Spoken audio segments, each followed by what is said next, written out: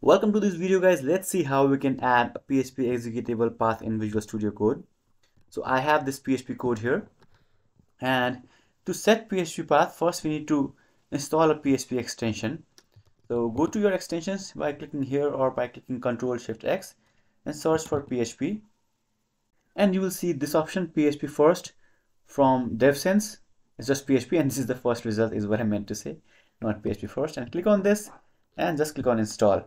So it has a lot of other things like code complete and all that stuff. Close this.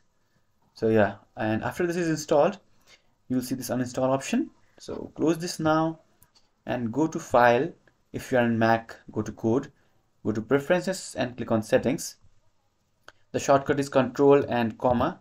It will open settings. So if I go here and press Ctrl comma, it will open settings. Now search for PHP. And you'll see these many options inside extensions, and click on PHP and you will see this page. Now scroll down and you will see, where is it? Yeah, executable path. So you will see PHP executable path. Now click on edit in settings.json, and this is where you set your PHP executable path. Okay, so now where is PHP installed in your system? By default you might have it installed inside C, inside a PHP folder, but I have XAMPP installed, so it is inside XAMPP, inside PHP. Here you will see php.exe. This is the executable.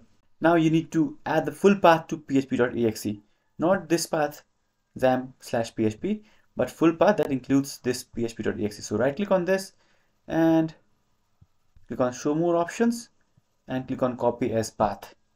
Now path is copied. Go to your Visual Studio Code and here paste it, but you will see this error because we need to add double slash here also, and here also.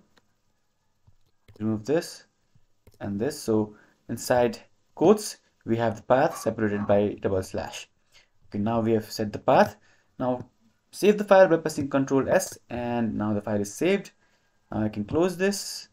You can close this, and PHP file is now we have set the executable. So let's try to run this, and as you can see we have successfully run and our PHP output is printed. So this is how you can set PHP executable in Visual Studio Code. If you have any questions, let me know in the comments below.